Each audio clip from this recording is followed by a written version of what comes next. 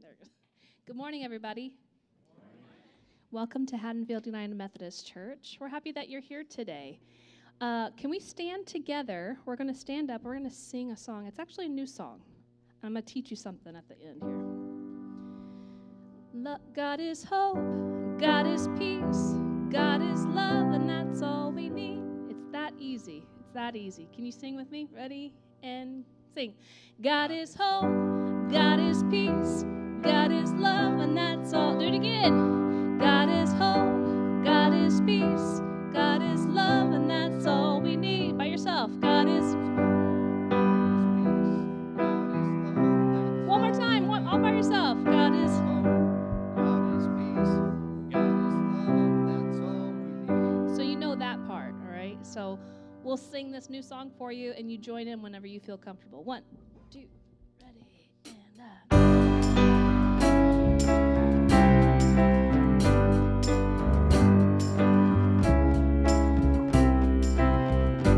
It's easy to say what I think, but it's harder to listen. It's easy to stand on the side and avoid all the trenches. But how we gonna love our enemies when we can't even love our friends? Build walls, but we're called to build bridges instead. Love, love, love, love, love is everything we need. Love, love, love, love, love is what we're called to be. We may not see eye to eye, but tell me, can we all agree? Love, love, love, love, love is everything. Love is everything we need. The devil is crafty and we fall right into his trap. We may not swing the fist, but we'll talk by signs on somebody's back.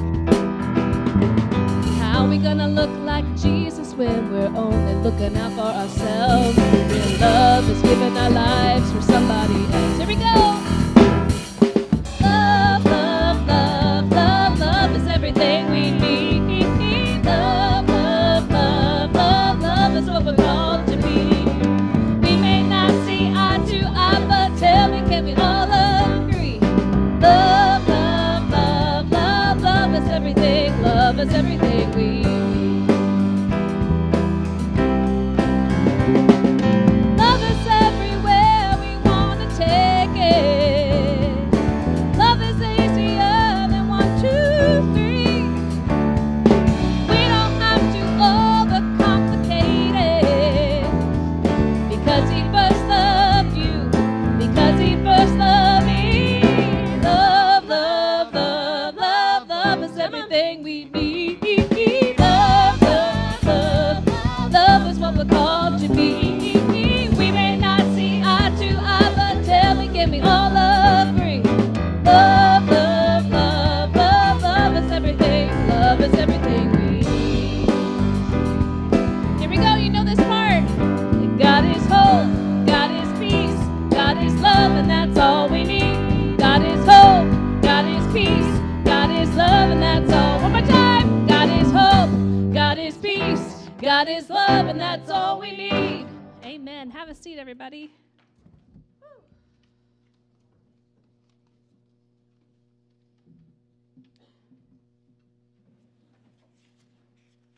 Good morning.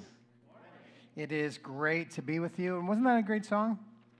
Yeah. It's fun, especially when we get the chords right, or when I get the chords right. So it's always good to try something new and to be here. I want to welcome all of you here in our service of worship, and especially want to welcome everyone worshiping with us online today. We are grateful for you wherever and whenever you may be with us. All the announcements I'm going to share, of course, for folks online and here, can be found on our website, haddonfieldumc.org/now. So we have a few service opportunities and other things to do. All of our announcements are there. And if you're in the room, there's a QR code on the back of all the chairs, and that QR code takes you to that website, haddonfieldumc.org/now. Well, this is Martin Luther King Jr. weekend, and more than just another 3-day weekend, it is a weekend in which we really take needed time to not only act and think about beloved community, but also to be in service in the world. So there are a couple things that we're going to do today. At 4 o'clock, the Haddonfield Council of Churches is sponsoring a Martin Luther King Jr. Service of celebration at the Mount Olivet Baptist Church in town. So I'll be there, and I would love to see as many of you who are able to come out for that service as we are part of the beloved community here in Haddonfield. Then tomorrow at 8 a.m., I believe we're going to have a light breakfast back there. And then we're going to project a speech of Dr. King to kind of center us for a day of service. And then from 8 until noon, there are going to be various hands-on service opportunities for people of all ages. So you can find information about both of these on page 8 of your bulletin. If you are interested, you can find those. We have been lifting up this month our Pastor's Compassionate Care Fund. That is a special fund that we raise money for, and then all year round it gives some emergency funds for the pastors to help people meet acute needs that come up. If people are having utilities shut off or have other very acute needs, sometimes we have folks experiencing acute homelessness who need some hotel stays or grocery cards. We work with a caseworker in town, but these funds help us to go above and beyond that sometimes when there are special needs. We had a great surplus last year for that fund, thanks to your generosity. And then, of course, through the holidays and the cold month of December, those funds were depleted. So we do encourage and ask for your generosity. On page 8, you'll see how to designate money for that fund. You'll see a number of other announcements here of things in the life of our church, and I encourage you to go deeper and check it out on your own. And last but absolutely not least, I want to introduce and welcome, we have a guest preacher today, a good friend of mine, of this church, of the band. Pastor Lan Wilson is going to be here bringing us a message. And can you just say hi to us? So let's welcome Lan. And Michael, we welcome Michael. We're grateful that you're here today. So I am thrilled to now just be a bass player from here on in this service as Lan and the rest of the team leads us in worship. So I invite you, again, stand and let's sing songs of praise to God.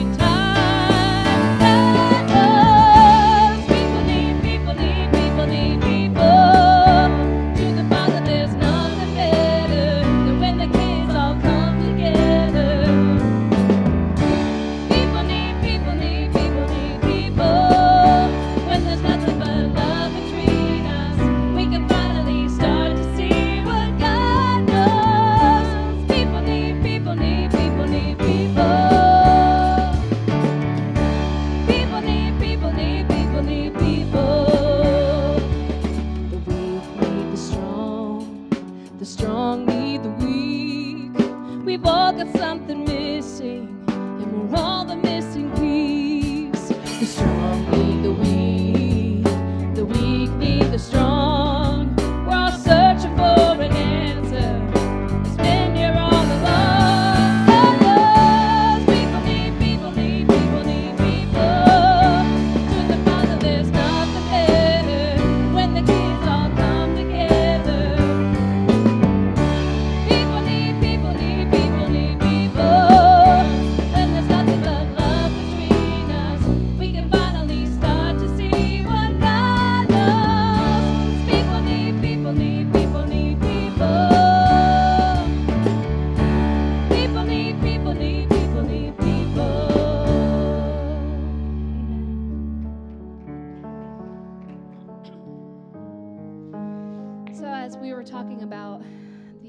a day of service, I thought it was only fitting that we sing Send Me. Kate's going to take it for us.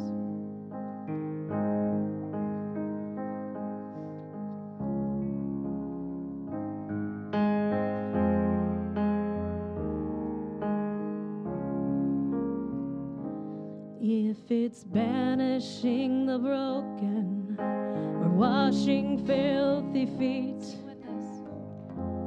here I am, Lord, send me. If it's loving one another, even when we don't agree, here I am, Lord, send me. If I'm poor, if I'm wealthy, I'll serve you just the same. Here I am, Lord, send me. On the mountain or the valley, I will choose to praise. Here I am, Lord, send me. If I'm known by how I love, let my life reflect how much I love you. I love you. And before you even ask, oh, my answer will be yes, 'cause I love you. I love you.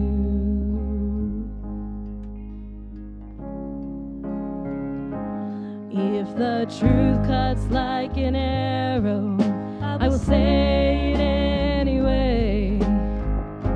'Cause here I am, Lord, send me. If it means that they'll reject me, well, I will still obey. Here I am, Lord, send me. If I'm known by how I love, let my life reflect how much I love you. I love you. And before you even ask, oh, my answer will be yes, 'cause I love you. I love you. When I'm standing in your glory, when I'm standing in your glory, I'll glad choose to stay. Here I am, Lord, send me. Well done, good and faithful. I live to hear you say, here I am, Lord, send me. Here I am, Lord, send. If I'm known by who I love, let my life reflect how much I love you. I love you. And before you even ask, oh, my answer will be yes, 'cause I love you. I love you. Sing, here I am.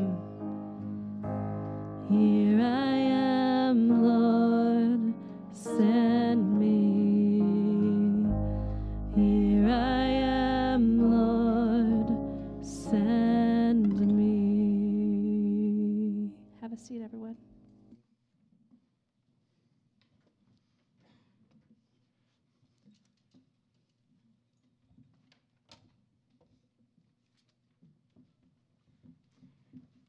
In a way, it's kind of strange to gather as the people of God, to celebrate God together by celebrating the legacy of a man, right?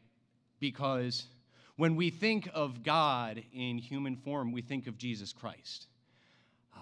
But today, we celebrate the life and legacy of Reverend Dr. Martin Luther King, because I think in our contemporary memory, it's impossible to think of somebody who better embodied the love of Jesus Christ, the grace of God, but more importantly, God's demand for justice throughout God's creation. And that's why we think of Dr. King in our worship, and we look to Dr. King as an example for who God calls us to be as a people today. Because the work that Dr. King gave his life for continues. And it is in desperate need of our commitment, and it's in desperate need of the Holy Spirit to drive it. Everywhere where there is an ism that would reduce a person to anything less than a creature made in the image of God, that is where the kingdom of God is called to go and to bear witness and to demand and cry out for justice. So as we reflect on the legacy of Dr. King today, I hope that we can gather our hearts and minds as one body and pray together. Will you pray with me? Creator God, who makes us all in your image, help us to see you in the faces of those around us. Help us to see your image in the stranger, in the oppressed, in the marginalized, in the hurting, in the vulnerable, and in the wicked. Help us to see you in ourselves, that we might recognize the power that you invest in us to contribute to change throughout your creation. Help us to recognize our capacity to participate in building your kingdom here on earth. And help us to live courageous and fearless lives, looking for those who are vulnerable, looking for those who are marginalized, that we might call them our brothers and our sisters and our friends, and that we might stand in solidarity with them anywhere they may be found across your creation.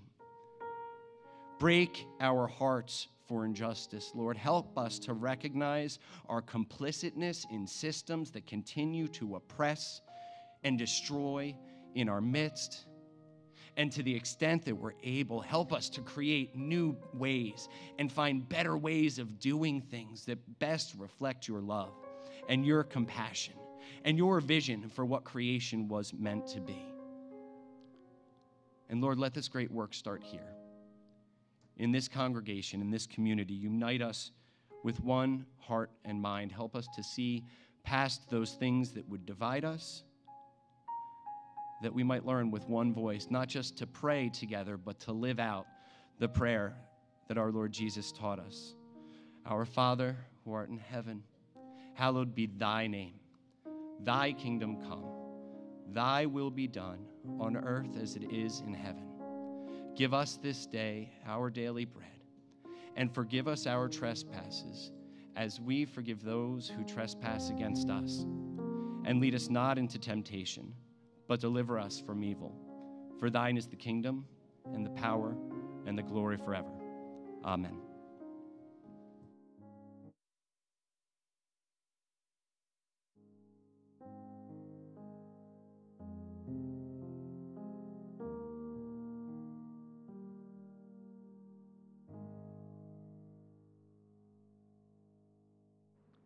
Good morning. Today's scripture reading is from 1 Corinthians 1, verses 1 through 9. Paul, called to be an apostle of Christ Jesus by the will of God, and our brother Sosthenes, to the church of God that is in Corinth, to those who are sanctified in Christ Jesus, called to be saints, together with all those who in every place call on the name of our Lord Jesus Christ, both their Lord and ours. Grace to you and peace from God our Father and the Lord Jesus Christ. I give thanks to my God always for you, because of the grace of God that has been given you in Christ Jesus. For in every way you have been enriched in him, in speech and knowledge of every kind, just as the testimony of Christ has been strengthened among you, so that you are not lacking in any spiritual gift as you wait for the revealing of our Lord Jesus Christ. He will also strengthen you to the end, so that you may be blameless on the day of our Lord Jesus Christ. God is faithful. By him you were called into the fellowship of his Son, Jesus Christ our Lord. This is the word of God for the people of God. Thanks be to God.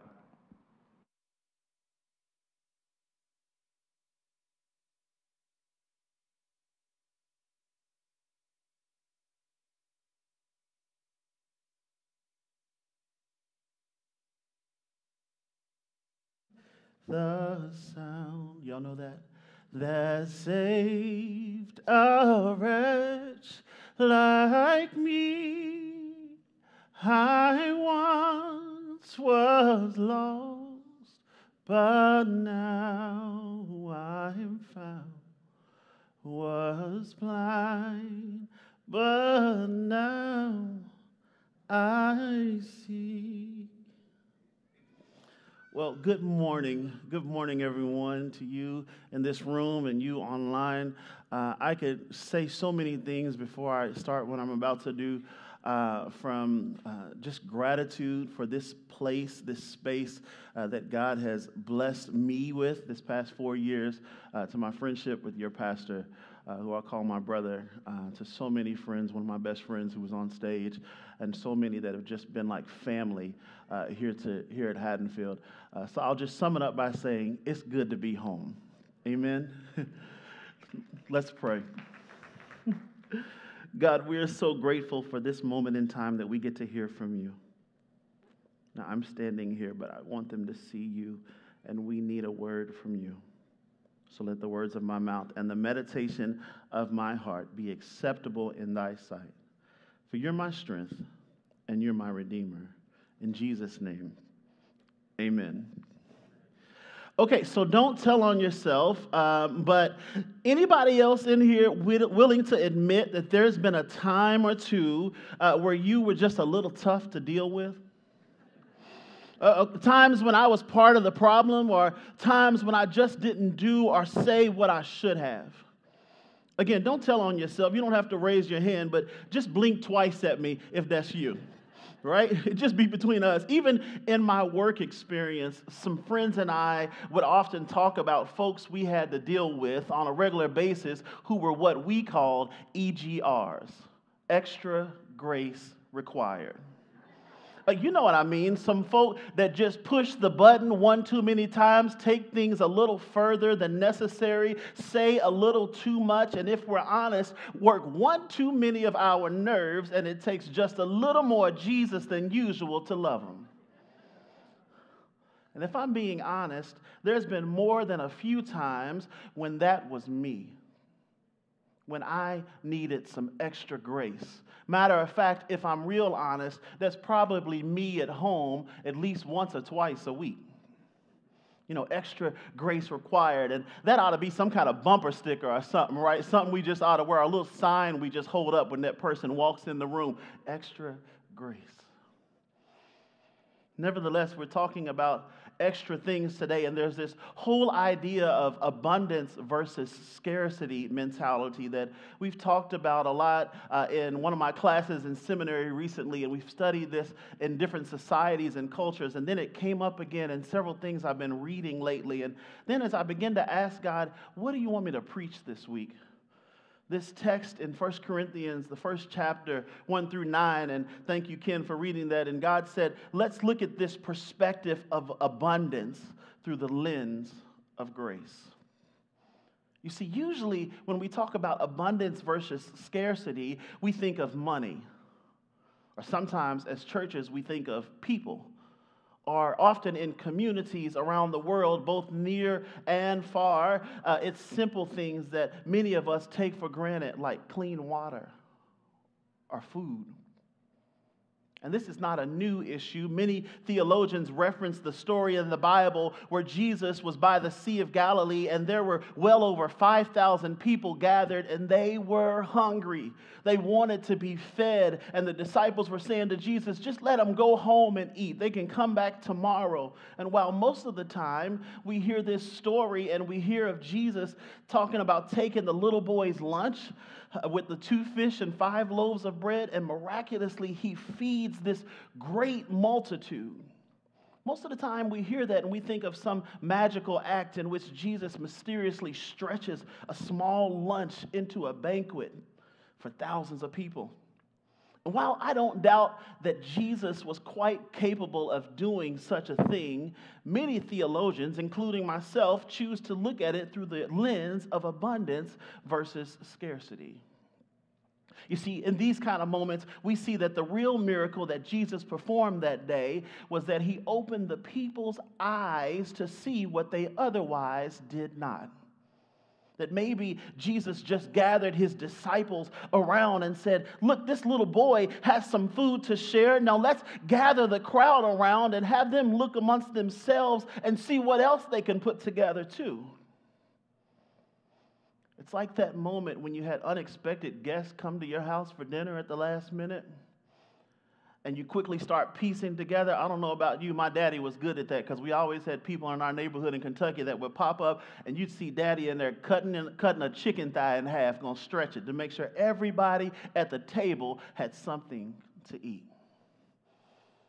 See Jesus doing this amongst this anxious crowd and saying, let's put together what we have. The miracle that day was the strength in community. That beyond what they could see, beyond what they could think, there was already more than they needed in their possession. So much so that after the multitude gathered as the sea were fed, there were even leftovers after the meal. And that, my friends, was the lesson that Jesus teaches us in abundance versus scarcity. Now let's take that same mentality and apply it to this text today and the God-given call that we have to be agents of change in this world.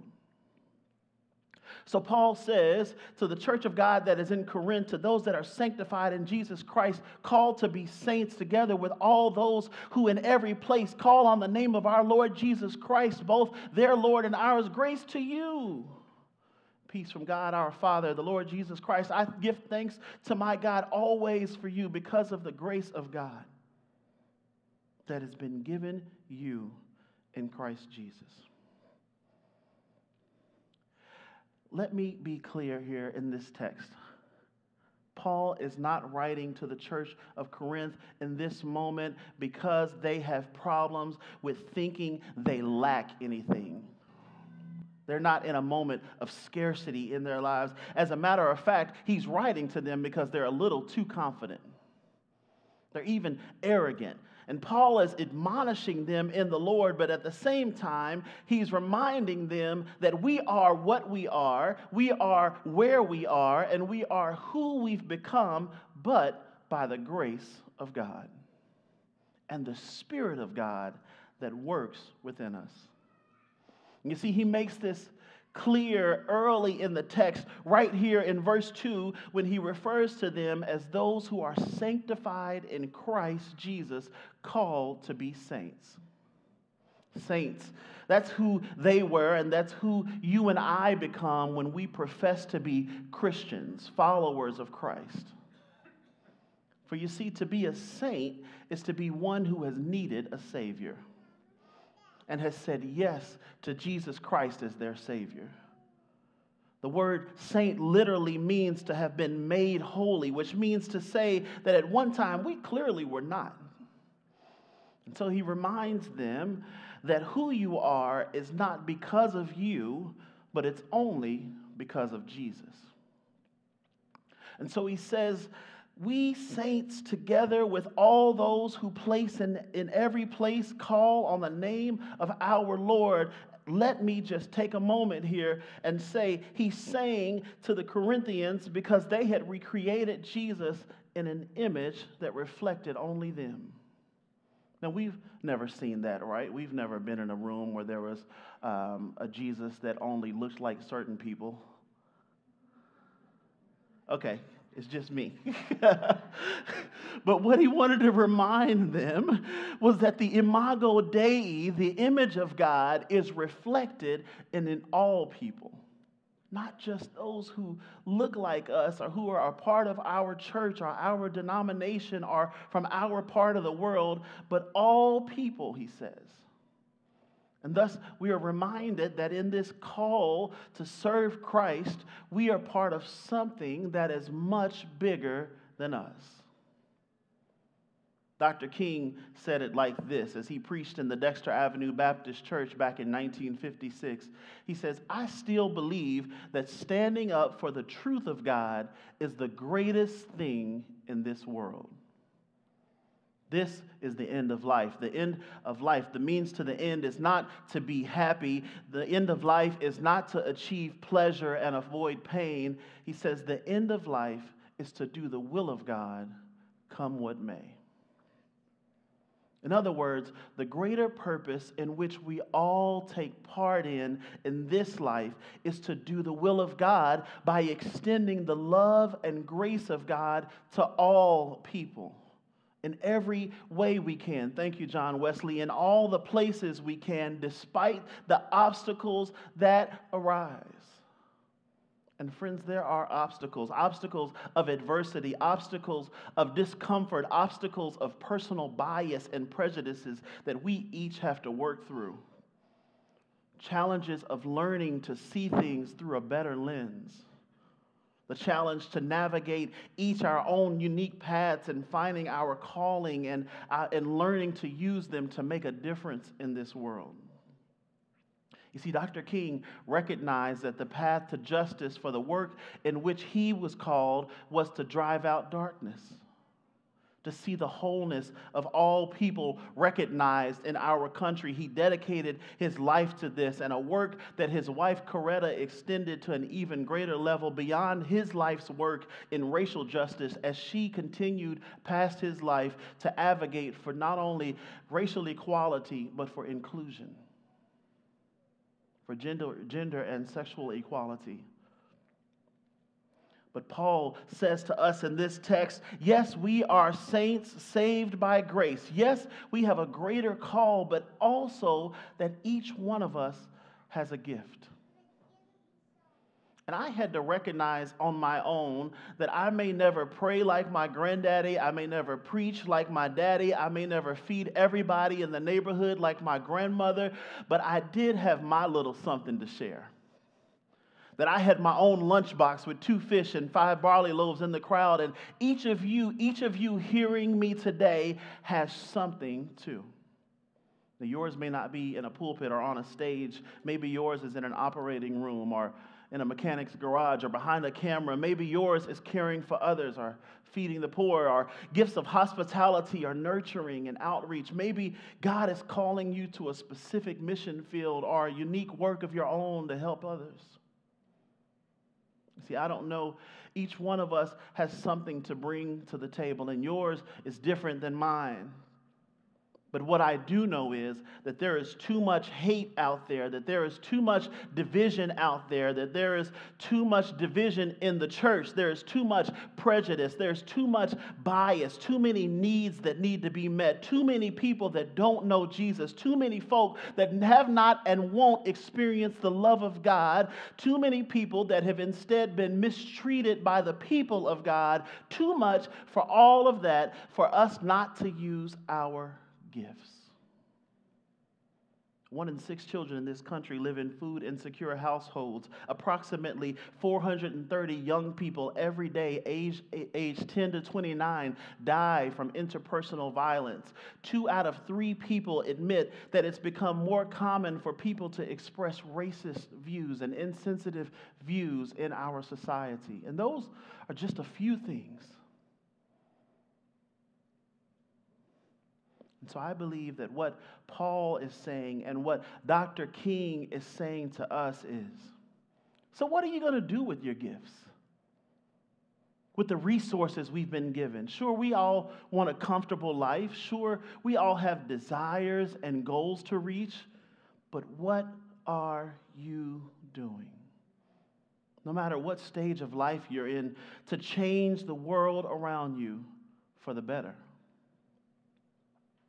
You see, that's not guilt you hear in the excitement in my voice. That's the Spirit stirring up, because the Bible says that God stirs up gifts in us to remind us that we have a calling to fulfill. One writer says that in one of my favorite hymns, "A charge to keep I have, a God to glorify, an ever-dying soul to save, fitted for the sky." So he reminds us, Paul says, and I'm almost done, that we are enriched then in Christ. Not just through degrees, not through just qualifications, not through our abilities, but through the testimony, he says, of what God has done in our lives. You see, friends, we not only have gifts that need to be shared, but we have stories that somebody needs to hear. Testimonies about the power of God, about the power of grace, about the power of love that has changed our lives for the better. He reminds us that we're not lacking in any spiritual gift, that we have everything we need. But just like the hungry crowd that was by that sea with Jesus that day, it's time that we once again take inventory of what we have, and let's all commit to the plan of how we'll use it to change this world, to change our communities. And he says, don't fear. Don't worry. This work of grace, this work of justice will not always be easy. One writer says it like this: the race is not given to the swift nor to the strong, but to them that endures to the end. And Paul reminds us here, and I imagine him as one who often, just as Dr. King did, writes letters of encouragement and admonishment, strengthening us in the faith from jail cells, imprisoned for the sake of the call.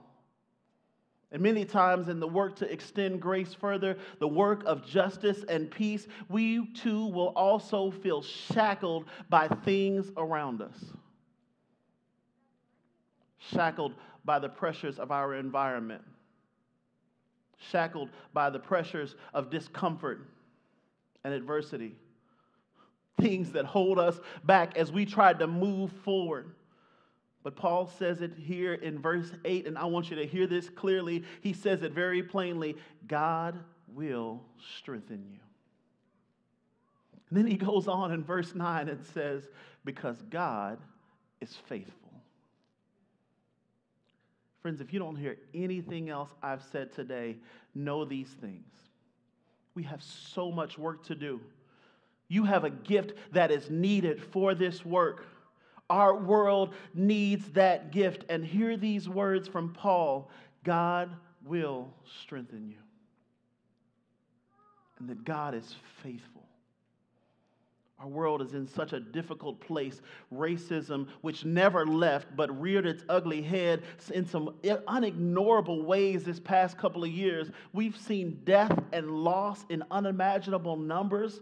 Less people are in church than ever. People searching for hope, but they've stopped looking for it in faith. The news is often scary, and sometimes it makes me sick. One preacher said, we may not always know what we're doing, but we learn on the job. We learn in the work how to be the church. We learn on the job how to be the saints we're called to be. And we don't need to wait for anything to be complete to do our part. And so I leave you with these words today. The words of Dr. King. He says, I don't know what will happen now. We've got some difficult days ahead. But it doesn't matter with me now, because I've been to the mountaintop. And I don't mind. Like anybody, I'd like to live a long life. Longevity has its place, but I'm not concerned about that now. I just want to do God's will. And God has allowed me to go up to the mountain, and I've looked over and I've seen the promised land.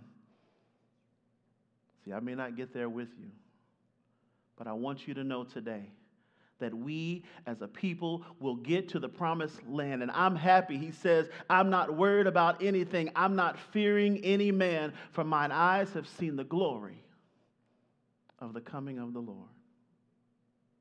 My friends, be encouraged today in this work, for there is work to be done. But God will strengthen us, and God is faithful. This is the will of God for our lives, the word of God for the people of God. Thanks be to God.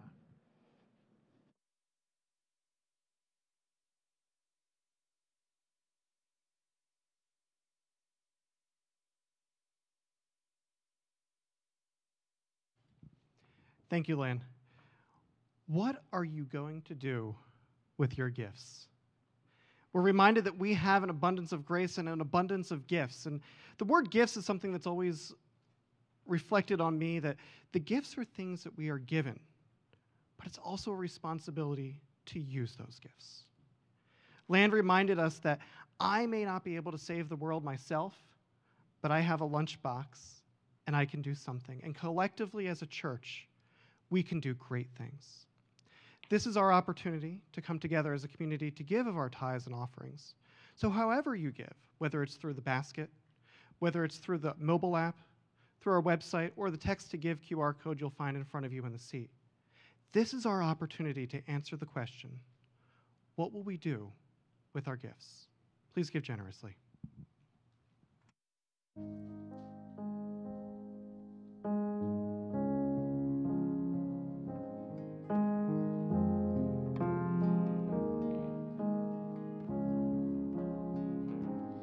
When I'm standing in your glory, I'll be glad I chose to say, here I am, Lord, send me. Well done, good and faithful, I live to hear you say, here I am, Lord, send me. If I'm known by how I love, let my life reflect how much I love you. I love you. And before you even ask, oh, my answer will be yes, 'cause I love you. I love you.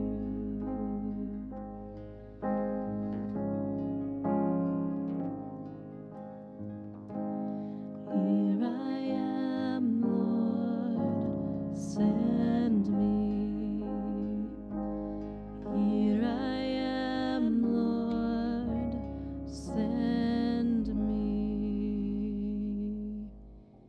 Amen. Let's stand together and sing our closing song today, Hold Us Together. Stand as you're able.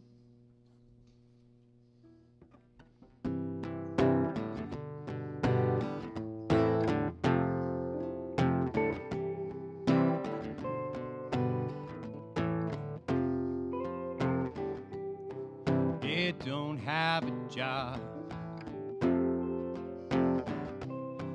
It don't pay your bills.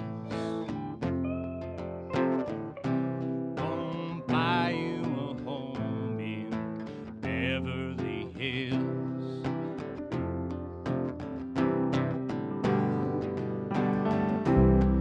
Won't fix your life in 5 easy steps. Ain't the law of the land or the government.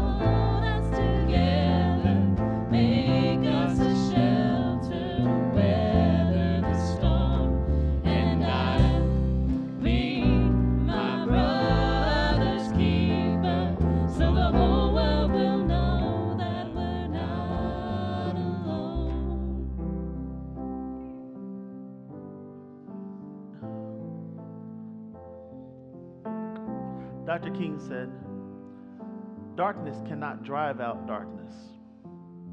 Only light can do that. Hate cannot drive out hate. Only love can do that. So go be that light and go be that love. In the name of the one true God, Father, Son, and Spirit, in the name of Jesus, go in peace. Amen. This is the first day of the rest of your life. This is the first day of the rest of your life. 'Cause even in the dark, you can still see the light. It's gonna be alright. It's gonna be alright. This is the first day of the rest of your life. This is the first day of the rest of your life. 'Cause even in the dark, you can still see the light. It's gonna be alright. It's gonna be alright. And love will hold us together, make us a shelter to weather the storm. And I'll be my brother's keeper, so the whole world will know that we're not alone.